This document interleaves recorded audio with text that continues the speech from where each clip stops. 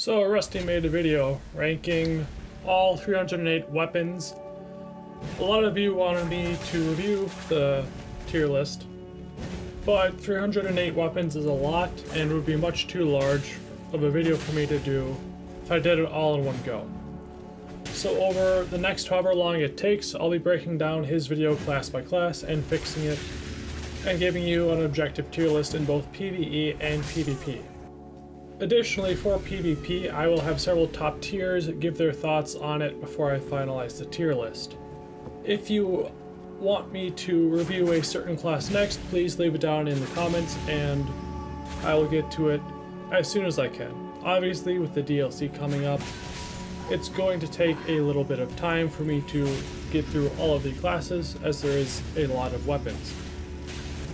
And since I have to formalize and test everything by hand, such as DPS, status damage per second, poise damage per second, it does take a long time and it's a lot of effort. So if you enjoy this video, please subscribe, and if you have any additional questions or comments, leave them down in the comment section and I'll get to it as soon as possible.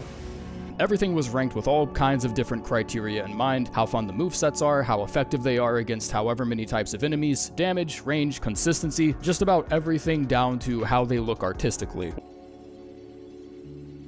All weapons were ranked with all different kinds of criteria in mind, how fun the movesets and animations are. So like already that, like in my mind, worst to best means like you're trying to be objective. Like bro, the Cestus in F tier, that's crazy.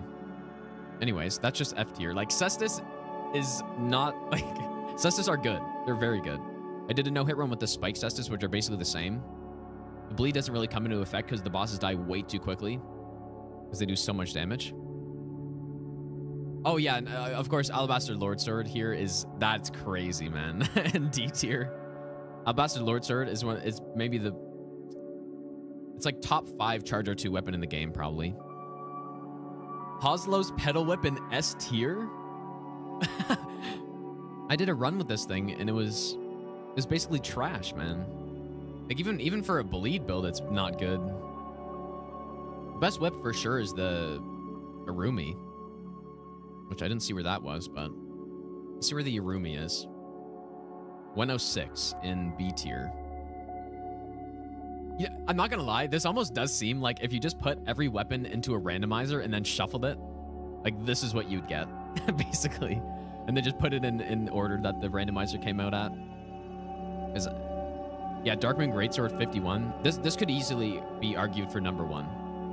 Number 272, the Forked Greatsword. Whoopee! More farming! Get out your Silverfoots if you have any left. Saying this is the second shortest Greatsword pulls slightly less weight in this weapon category, only because all the Greatswords seem to be pretty close to each other in length. But what I don't understand is the funky looking Greatswords like this usually have a unique heavy attack or something that's slightly different about how it plays. But this sadly ends up being a case of really cool visual design on a weapon that's as useful as a ham sandwich. Number 253, the Bastard Sword. The lighter weight does very little to help this sword out. The description states that the hefty blade is used for wide swings to fend off crowds, meaning the fancier Banished Knight R1 animations would have probably made more sense here, but fuck that, I guess. I don't know what neuron-deficient circus clown slams a bastard sword into the floor like an axe, but if it's heavy enough to match the claymore in weight while managing to be at least a foot shorter in reach, I don't care what your heavy affinity scaling is. Number 242, the Gargoyle's Black Blade. The only armament in the Black Blade arsenal with a unique skill, and it doesn't even have the right visual effects attached to its hit bullet. The Corpse Wax Cutter has wrongfully had black flame effects attached to it since release. To this day, it still hasn't been fixed, and it's starting to make me wonder whether or not there's some obscure sentence of lore out there that actually tells you it's intentional. This is the most solid proof I have on the theory that they were 100% prepared to give the Black Blade arsenal their own unique skills, but the only reason I can't think of why they didn't make it in is that someone accidentally deleted the files a week before launch. I'm gonna say this man's name was probably Greg because my anger needs to be directed at something.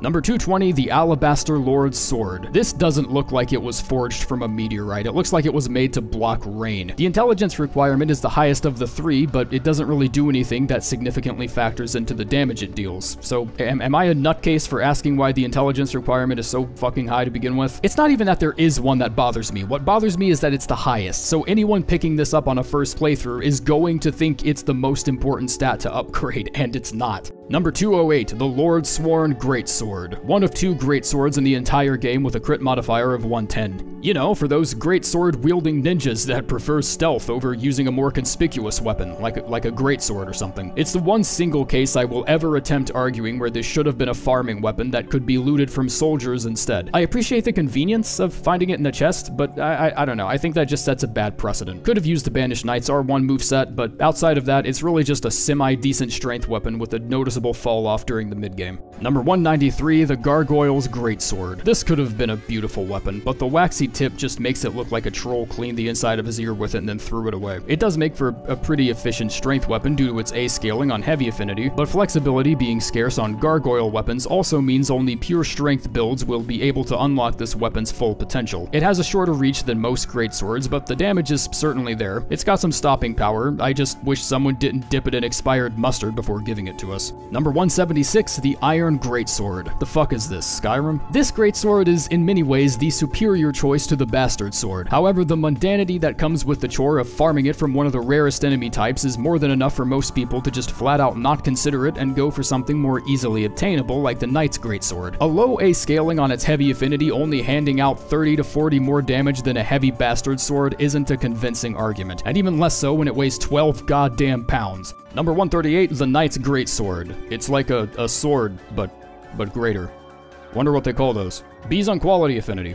Pretty nice. I don't know, man. They're just giant swords. Wave it around enough and people leave you alone. What, you need a tutorial or something? Number 128, the Inseparable Sword. Holy Greatswords I'm generally not a fan of, but the Inseparable Sword is structured in a way that makes a lot of it tolerable. Its strongest stat scaling is with Faith, and being anchored in a single stat makes it much more convenient to build around. It's got the fancy R1s, it comes with a convenient damage bonus against undead enemies like Deathbirds, and Sacred Blade as a skill is a decent one to be stuck with. The Holy buff can be triggered very early in the animation, even if you get flinched out of the actual projectile itself, and when investing solely in Faith, this Greatsword becomes the second strongest option, outmeasured only by the Sacred Affinity Iron Greatsword due to its high base damage. Number 125, the Golden Order Greatsword. If you're a Faith-centric build, your hardest decision is likely going to be choosing between this and the Inseparable Sword, and even though this Greatsword is a good 3 or 4 spots higher on the ladder, I'm still not completely satisfied with the idea of recommending one over the other 100% of the time. This has a slightly higher Faith scaling than the Inseparable Sword, yet loses to it in most cases due to its lack of strength scaling. If you're literally only leveling Faith and keeping up your physical stats enough to meet requirements, the total damage output between the two is pretty much identical. But that unique skill is, holy shit. Number 93, Death's Poker. More of a frostbite weapon than a magic weapon, especially since the little splinter of elemental damage it has, in addition to its physical base, kind of functions like a 6th finger. The int scaling gets overshadowed very quickly by strength and dex, leading me to assume the extra 36 just had to be there to consistently represent Ghost Flame as a source of magic damage. Only wait right there, stop chewing on that broom handle and wait just a minute, because the unique skill powers up exclusively with intelligence to the point where diminishing returns aren't even that noticeable until you're in the 50s, making the E to D intelligence scaling a very misleading indication of its true strength. Sadly, Death's Poker has always been on the more popular side, so trivializing the whole of PvE with some dude's back scratcher comes with very little bragging rights nowadays. Number 58, the Marae Executioner Sword. The champion of one-shots, the pioneer of talisman boosting, and probably one of the only legendary armaments that actually understands that the word legendary is a goddamn privilege. Despite scaling best with strength, the arcane requirement is still 23, making for a little confusion when the arcane scaling tops out at a D at plus 10. Also a tad embittered by not being able to control the sword slashes with my weird telekinetic magneto powers that I know I have somewhere, but any further complaining I think just takes away from what's already a pretty great weapon. Number 51, the Dark Moon Greatsword. Nice glow stick, bro. Number 49, the Flamberge. It's named the way it is because the flowing blade gives the impression of a live flame, hence the name Flamberge. No, don't fact check that or anything. I promise it's true. Number 45, the Sword of Milos. This great sword comes with so many weird little benefits that it just makes it hard not to ignore. The FP regen on kill gives it a comfortable niche with magic builds or other melee builds that hinge on the use of war ashes. The charged heavies close distance, free bleed buildup, great physical scaling on a +10, and the lore strikes a really cozy balance between sad as shit and oh my god, I'm beating fuckers with somebody's spine energy. Probably because you're beating fuckers with somebody's spine. Number 40, Ordovis's Greatsword. A wonderful weapon that both feels comfortable and has exceptional scaling at +10. The fact that it doesn't hinge on holy damage or faith scaling makes it a great strength weapon, in addition to the unique skill only scaling with the weapon level. Everything seems to line up in a way that looks like it would make the faith scaling irrelevant, but it still gets a capable C scaling at +10. The unique skill itself is just stupid. It's stupid as fuck. It feels so much better to use than it probably deserves, and it stays relevant all the way till the end game, even with its holy damage spread, which is honestly very impressive. Number 37, the Blasphemous Blade. Probably one of the single greatest weapons for anything PvE related, but it also has some setbacks I think most people haven't really considered. Fire damage is nice, yes, we all know this, but that's not taking into account this greatsword's mortal enemy, rain. Fire damage loses 20% of its punching power when the enemy is either in water or being pissed on by the greater will in the form of precipitation. This makes areas like Dragon Barrow and Deeproot decently equipped to push back against builds that use this greatsword. It's still a wonderful main weapon. The base damage is comparable to Godslayer's greatsword, which isn't even in the same fucking class, and the additional heal on hit effect attached to the unique skill means you'll basically never die. Number 34, the Sacred Relic Sword. You can get around 6 million runes per hour if you farm the Albinorix from Mogwin Palace. Great, okay, now that I've got the easy part out of the way, fuck yourself if this is the only reason you use this sword. Do it on camera right now. This is the single great sword for Dex Faith builds. The range is great, you have a crit modifier of 110, the visual design is literally a crucified Radagon with a giant holy needle coming out his ass, and the unique skill is exceptionally powerful against just about everything. Stop genociding innocent frogmen for a few minutes and you'll see what I'm talking about. Number 31, Helfin Steeple. A nice, comfortable strength int weapon. Certainly no shortage of those swimming around, but this one is a special case. The buff provided by the unique skill comes out extremely quickly, and it gives you a flat buff of 100 magic damage plus frost buildup. 3 or 4 quick attacks from there is almost always all you ever need to reliably proc frost, and the additional damage means even light attacks can start knocking away absurdly large chunks of enemy health. If you remember to actually use the goddamn skill, the Steeple is probably one of the best strength int weapons on the market. Number 28, the Claymore. Even though it gets placed at the median of the greatsword selection in terms of range, it's actually slightly higher than the average. And the only reason this diagram is here is because I know hearing too much math terminology leaves some people susceptible to vomiting on themselves. It's not just good, it's consistently good. It's found incredibly early in the game, it's compatible with so many different ashes, and weighing only 9 pounds is an even further testament to its flexibility. This greatsword could be a sidearm if you wanted it to. Outside of the obvious lack of research that you could tell Rusty did, the greatsword tier list isn't terrible as far as information goes. The main problems that I have with it as far as information is Blasphemous Blade, the fire damage from rain and standing in water is not 20%. It is 10% equally, so if you have both, then it would be 20%. However, if it's not both, it's going to be 10% for rain and 10% for water, not 20% for each. The Ordovos' Greatsword does not scale with weapon level. It is a motion value attack, meaning it will scale with the AR, so with your stats basically. And then Inseparable Sword is not a pure faith weapon. It wants 50 faith and then equal points into dexterity and strength. So it's a quality faith weapon, which is a horrible stat spread that very, very few weapons actually use. It works fine on pure faith, but you just get so much better AR doing a quality faith build. Of course, you need the points to do that though. And then the Sacred Relic Sword is a pure dex weapon with a faith requirement, and the skill scales only with faith. So if you want to use the skill, go pure faith. If you want to use the sword, go pure dexterity. It's not a dex faith weapon. There are very few actual dex faith weapons in the game, so keep that in mind. Since Greatswords are such a large class, I'm not going to go through each individual Greatsword's DPS and info about it. Most of them aren't relevant since they're just outclassed by either Flamberge or Iron Greatsword as far as infusible ones go. So I'm going to cover the important ones, but I did test all of them. I have it in the Greatsword dive document in the description if you're curious about like the heavy attacks, the regular DPS, the Ash of War DPS.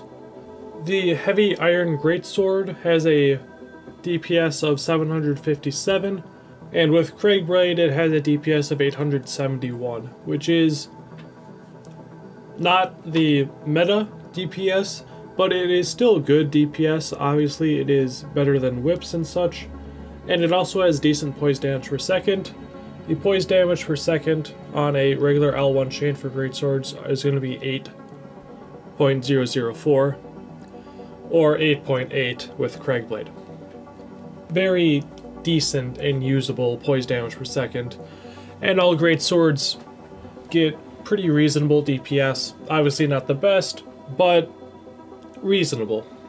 The Occult Flamberge has a DPS of 639 with a status of 170 for a total of 809. Now, if you add on Craigblade to that, that's going to be 734 or a total of 905. Flamberge is going to be your default Blood Greatsword for bleed builds, and Iron Greatsword is going to be your default infusible Greatsword for all other builds. Outside of this, all the other infusible Greatswords are going to be outclassed, as I've already said. Doesn't mean that you can't use them, it's just not really relevant. Make a build around them.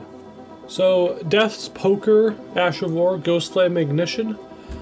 The R1 will get 1,449, which is a meta Ash of War. So this is very, very close to what the DPS of Scavenger's Curve Swords or any standard claw, which is insane. However, the caveat is an enemy has to stand in the tick damage, that little flat field that the Ghost Slam Ignition will shoot out, to get that full DPS. The thing is though, it has a poise damage per second of 11, which is higher than something like Scavenger's Curve Swords or Claws. And the poise damage per second doesn't rely on standing in that area of effect, that flame swath, like the regular DPS is. So it still gets decent poise damage per second, even without that. The R2 is not as spectacular. The R2 Ghost Flame Ignition gets 646 DPS and 13 poise damage per second. Dark Moon Greatsword's Moonlight Greatsword Ash of War is really unique because it's a buff Ash of War, but it also provides a unique heavy attack that in other games has functioned as an Ash of War. So Moonlight Greatsword, the on-charge attack gets 1,104 DPS. It gets 52 damage from status. Frostbite isn't really relevant as a status effect for pure status damage per second. However, because it lowers enemies' negations, you can increase your DPS that way. And that's the main factor of Frost. But I didn't calculate that here because that is really relevant for this comparison, because you can just throw a Frostbot at an enemy instead. And the poise damage per second is 15.6, so pretty high for a Greatsword.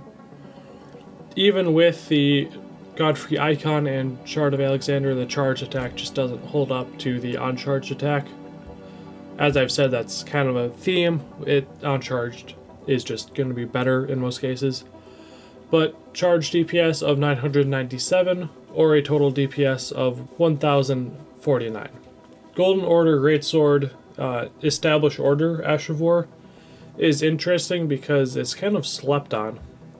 You can loop it, which is interesting. It doesn't get a high DPS looping it, but you can do pretty good poise damage per second, doing 21.8. But Established Order itself does 1,040 DPS, which is pretty good. Obviously on that tier of like a Moonlight Greatsword charged attack.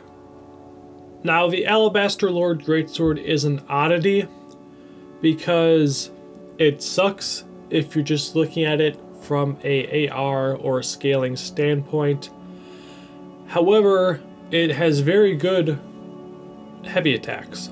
The heavy attacks are what you want to use though. They have a increased motion value on the heavy attacks, and they have super low stamina consumption. So most greatswords have a stamina consumption of 44 on the charge attacks. However, the Alabaster Lord Sword has a stamina cost of 18. And on the on-charge attack, you get the stamina cost of 9. That is so low compared to the other greatswords that, combined with the high motion value, you can just keep attacking charge attacks without ever running out of stamina. It's super good. Now, for the high motion value, let me show you the DPS. On charge, you're going to have a DPS of 844, or a poison damage per second of 13. But with the charged DPS, including the Axe Talisman and the Spiked Cracked tier, you're going to have a DPS of 923 and a poison damage of 16.9. Now, to put that into perspective, the Occult Flamberge, which has the highest DPS of the regular greatswords, has a charged DPS of 789 when factoring status. So that's almost 100 extra DPS you're getting on a somber weapon with a very low stamina cost. The Gargoyle's Blackblade Corpse Wax Cutter Ash of War is the holy version of the Taker's Flames, except for it has health sapping. So the DPS does depend on the enemy's max health. Obviously, since I'm calculating the average max health, it's only around 2,000. On bosses, it's going to do a lot more DPS. But it still gets a respectable DPS of 866, even without factoring in boss's health. And a poison damage per second of 14.6, which isn't bad. Ordovus's Greatsword, Ordovus's Vortex Ash of War, is not very good for DPS, only having 750 uncharged and 732 charged. It's still respectable, but it's low compared to the other options. So you're probably wondering why I have it listed here. Well, it has pretty absurd poison damage per second. It has 19.4 on the uncharged. Whatever, most greatswords can kind of get close to that. But charged, it has a poison damage per second of 35.9. That is absurd. Helfin Steeple is interesting because without its Ash of War, it gets middling DPS, 687. However, with the Ash of War Ruinous Ghost Flame, it's 800 DPS just right off the bat, using it on a regular L1 chain. And with status, it's Frostbite, so it's not really that much DPS from status, but it's 66 DPS from status, for a total of 867. But again, it can proc Frost, like the Darkmoon Greatsword. I didn't include it because, again, you can just throw a Frost Pot. But if you do proc Frost, it will lower the enemy's damage negation, causing you to have a higher DPS than what I've listed here. The last weapon I want to go into depth with the DPS about is the Blasphemous Blade and the Ash of War Taker's Flames. It has meh DPS, it's 600, 590 DPS, with a poison damage per second of 22. However, it does regen your health.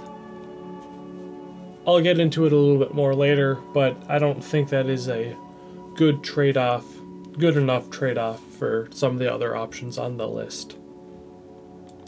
The following discussion will be a brief summary of the greatswords. I'm not going to include the greatswords that are outclassed by either Iron Greatsword or Flamberge, since that would add a lot of extra information that just isn't that relevant.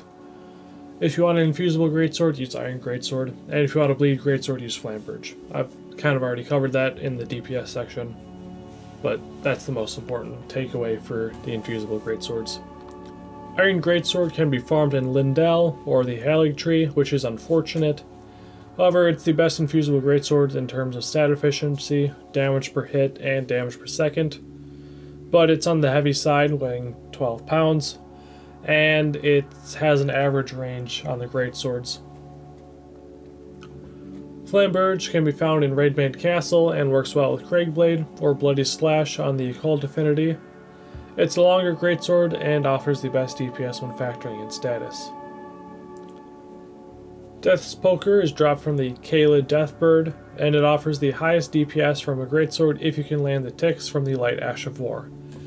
Given it can be grabbed early and doesn't need high int to scale well, you can use it for an entire playthrough without difficulty. Now, Rusty did mention this. Yes, the Death's Poker is more of a strength dex weapon, favoring dex than it is an int weapon, but the greatsword Ash of War does scale primarily off of int. You do have some motion values on there, but for the most part it's going to be attack magic. I calculated the Death's Poker with low intelligence, favoring the regular attack damage. Even with low int, I was able to push impressive numbers, and int scales well up to 50 for magic damage. You can go past that. It does take a drop after 50 though. It's a very efficient weapon to get high DPS. With claws or with curved swords, you do need to invest into like 80 to get really good stat returns and DPS. But with Death's Poker, that's really not necessary. 50 is enough to have meta DPS. Darkmoon Greatsword is found after finishing Ranni's questline, which is near the end of the game. It offers good poise damage per second as well as good regular damage per second at range, which is why it's rated so highly. Golden Order Greatsword is the Faith version of Darkmoon Greatsword. It offers good poise damage per second and DPS at slightly less range, which is why it is rated so highly. It is found in the Cave of the Forlorn. As I explained earlier, the Alabaster Lordsword has higher motion values on its charge and uncharged type attacks, and a much lower stamina consumption, leading it to have much higher DPS than its brethren. It doesn't need high strength to have good TPS, and is most Rune Level 1 challenge runner's weapon of choice. That being said, it still scales well enough to be used on a leveled build, and can compete with the best greatswords at the cost of some poise damage per second. It's dropped after you kill the Alabaster Lord in the Lake of Rot, so as soon as you get to Radahn, you can kind of push towards that. Gargoyle's Black Blade is essentially the holy damage version of Blasphemous Blade that sacrifices the HP regen for the Black Blade HP sapping effect. Due to this though, the DPS against bosses is higher than what I calculated here, as I was calculating against the average health of across the entirety of PvE. It is dropped by Black Blade Kindred at the Bestial Sanctum, which you can fight early game, but it's intended to be late game. Ordovis's Greatsword has absurd poise damage per second with its weapon skill, and its DPS isn't half bad outside of that either, assuming you're going for like charge attacks or an L1 chain. It is dropped by the Crucible Duo Fight. Helfin Steeple, as I said, has very high DPS when buffed with its weapon skill, but it's found in Castle Soul, which is late game. The Sword of Milos is dropped by the Dung Eater. It has Armor Shred, a roar that increases strength by 5 and damage by 7.5%, and it has FP regen on kill. On top of that, it has good DPS for a greatsword as well as a touch of bleed. Armor Shred, I did not calculate when factoring the DPS in, so the DPS, if you use the Ash of War, is going to be higher than what I showcased here. Blasphemous Blade is obviously found by using Ricard's Remembrance. It has poor DPS but has heal and hit with its Ash of War, and depending on how highly you rank health regen, it can be the best greatsword because of that. I personally don't rank health regen that high, so it's going to be lower in my tier list. It's a very subjective placement for Blasphemous Blade just because of that health regen. Mariah's Executioner Sword is really good on one-shot setups, being able to kill a New Game Plus Melania when you stack lots of DPS, but the DPS on it is really bad due to the recovery time. It can be found in the Shaded Castle and needs a good bit of strength and arcane investment to really make it hit hard. Sacred Relic Sword is found after trading the Elden Beast Remembrance at the end of the game. It offers middling DPS, but the weapon skill can yield around 6 million runes per hour with the Golden Scarab Talisman at Mogwin Palace. And that's really the most relevant part about the weapon, is its farming capabilities. As I said, it's pure dex, unless you're going for the weapon skill, which it's pure faith then. And it's found at the very end of the game, so you basically don't get to use it unless you're going into New Game Plus. Inseparable Sword has a locked Ash of War and a bad stat spread, as I said, being quality faith, but it can get some good DPS even if it is split wholly. It can be found early in Limgrave if you kill a D, or after you give the other D D's armor. It also deals 20% damage to undead and prevents skeletons from respawning if you care about that. I don't.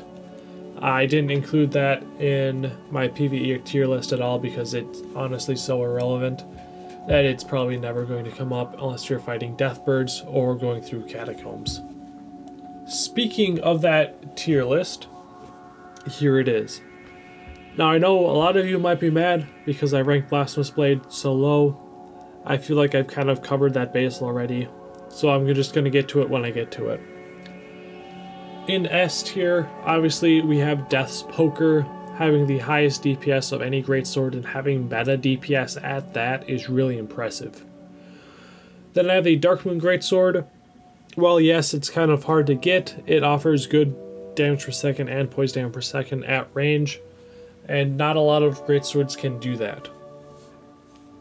Then I have the Golden Order Greatsword. Same thing, but a holy version that scales with faith and has slightly less range. Then I have the Flamberge. It technically has good DPS on status, and outside of that you can infuse it with Ashes of War, which makes it more versatile than any other Somber Greatsword. Then I have the Alabaster Lord Sword because of those charged R2s, just super good, super high DPS, high poise damage per second, high hyper armor too. Very, very efficient weapon. Then in A tier, I have the Iron Greatsword, the best infusible greatsword for non-bleed builds. Doesn't have as much DPS as Flamberge when you're factoring status, so that's why it's a little bit lower. Then I have the Gargoyle's Black Blade. Obviously, it is a subjective placement too, depending on what kind of enemy you're fighting and how high the HP is. The DPS can fluctuate kind of wildly. Similar to the Blasphemous Blade, it has a similar animation, and you're trading HP sapping for HP regen, as I've said. Then I have the Ordovis's Greatsword. Love that Ash of War. That Ash of War does insane poise damage per second, and its scaling with AR is a really good thing because I believe it favors a strength build for the most part. You might have to double check me on that. I'm not quite sure off the top of my head. I've calculated it all days ago, so can't remember.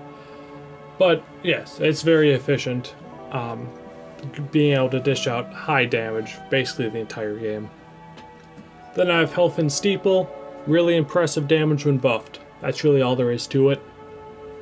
I have Sword of Milos here, which is another controversial ranking.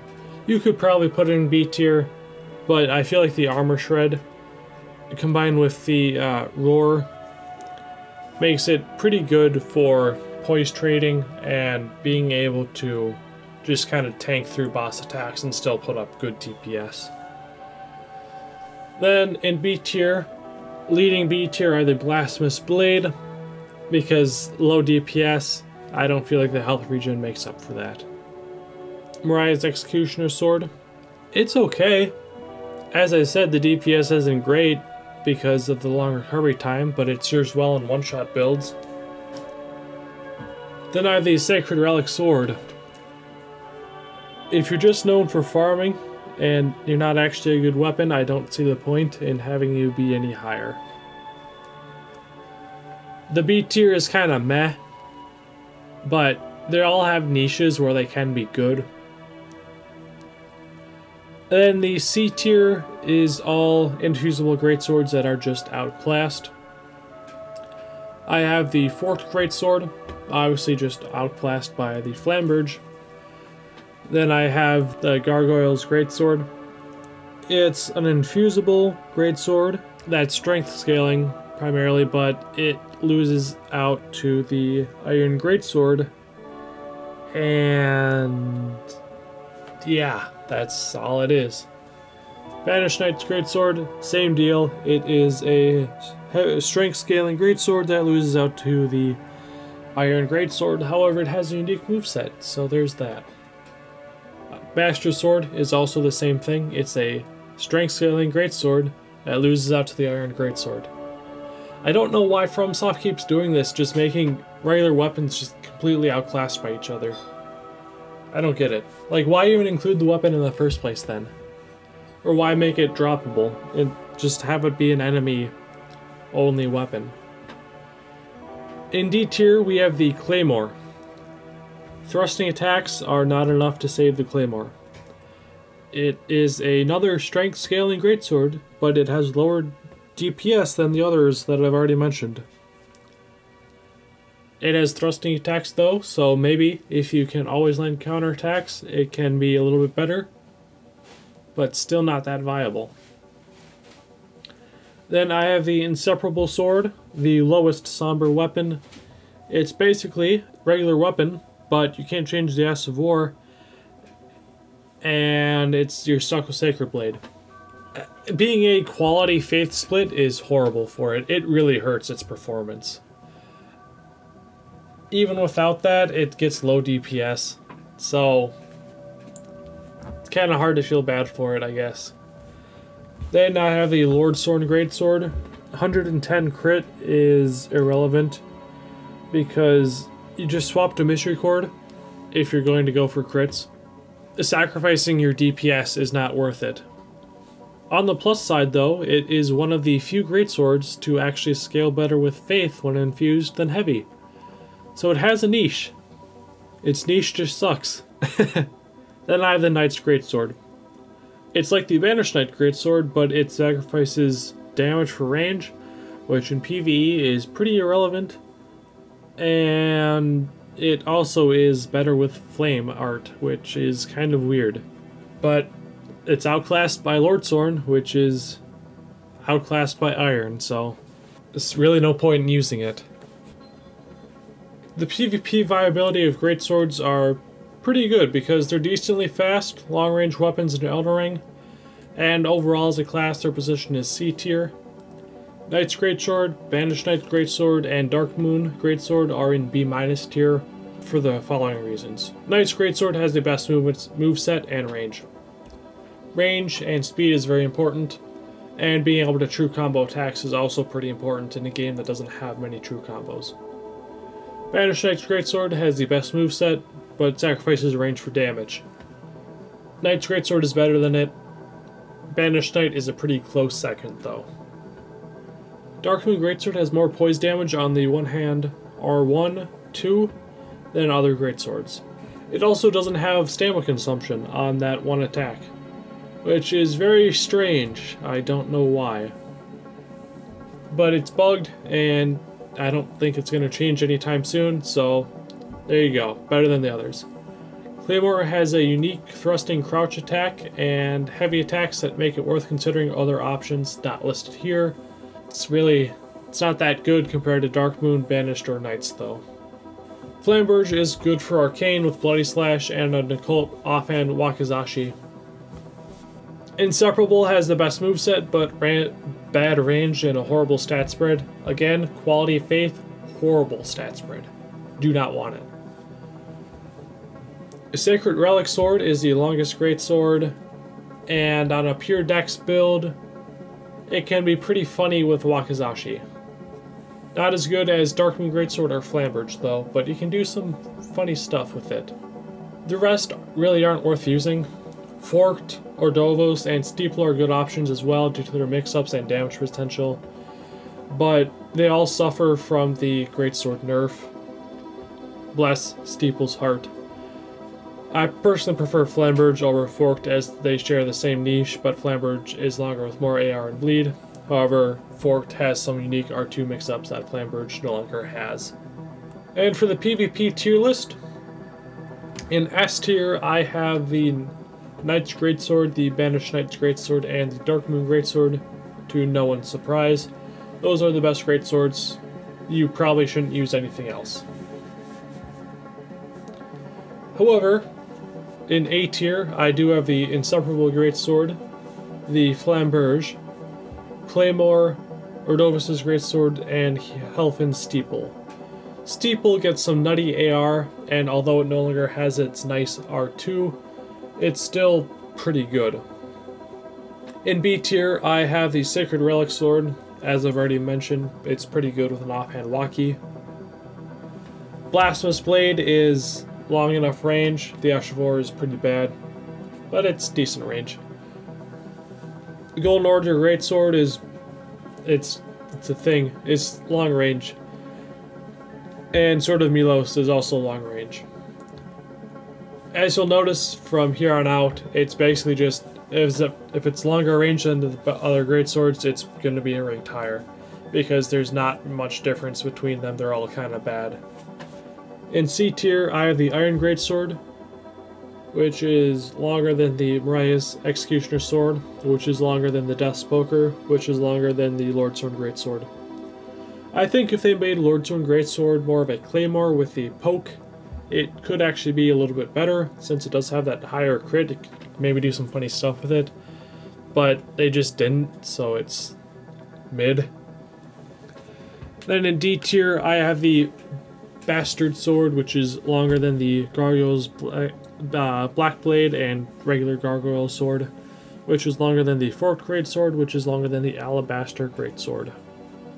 Again, I don't know why FromSoft continues to make weapons that just directly outclass each other, because it basically means you don't need to use the other weapon. But that's it. So thank you guys for watching, and be sure to comment the next class that you want me to cover.